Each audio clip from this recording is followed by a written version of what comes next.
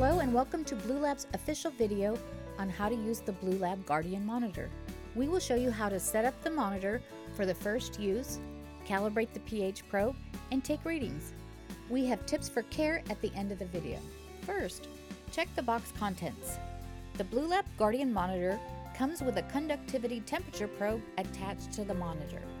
You'll also have a replaceable Bluelab pH probe, a pH probe holder with suction cup, 5-volt power supply, plug adapters, 4 mounting fasteners, 2 cable ties, pH 7.0, pH 4.0, and 2.77 EC single-use solution sachets, plus a getting started guide.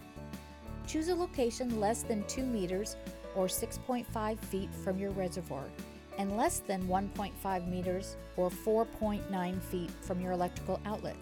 There are 2 ways to mount the Guardian Monitor onto the wall. Install with fasteners at the top and bottom, or mount the monitor to a support or bar by using the cable ties. To set up the power supply, attach the AC plug to the jack labeled Power Input. Next, slide the plug adapter you need onto the power supply. Plug the power supply into an electrical outlet. Wait for the Guardian Monitor to complete the display test sequence.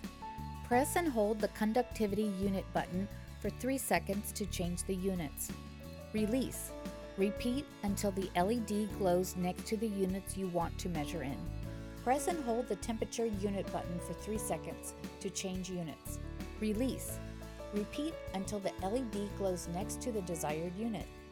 Press and hold the brightness button, and at the same time, press the up or down button to change the brightness of the LEDs. 1 equals least bright, 8 equals brightest. Connect the pH probe to the Guardian Monitor by lining up the lugs of the BNC fittings. Fasten securely by pushing the pH probe connector on and twisting 1/4 turn. The pH probe needs to be calibrated to the monitor before you take readings. Calibrate your pH probe to 2 points for accuracy.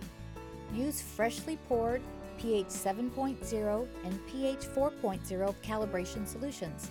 With the Guardian plugged into a power source, place the probe in pH 7.0 solution. Be sure to wait until the reading has stopped moving. Press and hold the pH cal button until the display shows pH and cal on the top 2 displays. Release the button. 7 will flash on the pH display. Then the pH 7.0 indicator light will glow. Rinse the probe tip in clean tap water and place in pH 4.0 solution. Be patient and wait for the reading to stop. Remember, it may take a few minutes. Press and hold the pH cal button until pH and cal appear. Release. 4 will flash on the pH display. Then the pH 4.0 indicator light will glow. Rinse the probe in clean tap water. You have successfully calibrated when you see both calibration indicator lights glowing. Discard all used solution after calibration. Never put them back into the bottle, as you will contaminate the solution. Clean and calibrate the pH probe once a month to ensure accurate readings. The calibration indicators will flash or disappear 1 month after the last successful calibration to remind you it's time to calibrate again. Your conductivity temperature probe is factory calibrated, so it is ready to use. You'll need to clean and test it once a month to ensure accurate readings. To store the pH probe when not in use, always ensure the pH probe tip is wet. If it dries, it dies. Check there is enough Bluelab pH probe KCl storage solution in the cap to cover the probe tip. If not, add KCl solution to ensure the probe tip will be covered. Place the cap back on the probe, twist the top counterclockwise to secure. Always store the pH probe in KCl storage solution. Never use RO, distilled, or deionized water. Pure water changes the chemistry in the probe, causing the probe to die. Both of the probes require submersion in the liquid for a measurement to occur. The pH probe comes with a suction cup to prevent permanent damage to the glass probe. Remove the pH probe storage cap. Gently twist the suction cup onto the stem of the pH probe. Lightly push the suction cup onto the side of the reservoir, far enough down so the pH probe is in the solution. The probe needs to be submerged in the liquid for a measurement to occur. Place the conductivity temperature probe in the solution. Pouring concentrated nutrient solution or pH adjuster on the probes when in the reservoir can damage the probes and may trigger the alarm if it has been set.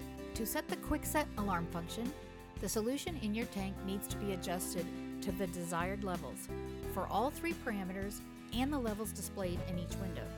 To activate the quick set, press and hold the alarm button until ALH is displayed in all 3 windows. Release the button. Press the brightness button once. All 3 windows display auto for 1 second, then save will show in the conductivity window. The alarms are now automatically set and the alarm LED will glow indicating it is activated. If you wish to manually input high and low alarm settings, watch the Guardian Monitor alarm setting video. Remember, if you're taking measurements from different solution, always rinse each probe using clean tap water to remove traces of nutrient solution to ensure accurate readings. We at Bluelab hope you enjoy using your Bluelab Guardian Monitor. To maximize the life of your monitor and equipment, we recommend these care steps. Keep the pH probe tip wet. If it dries, it dies. Follow the full cleaning procedures for both probes each month. You can watch the Bluelab Guardian Monitor cleaning and calibration video online if you need a refresher. Position the monitor in a cool, dry, clean place. Keep out of direct sunlight. If the monitor gets wet, wipe dry immediately. For more information about Bluelab products, visit www.getbluelab.com.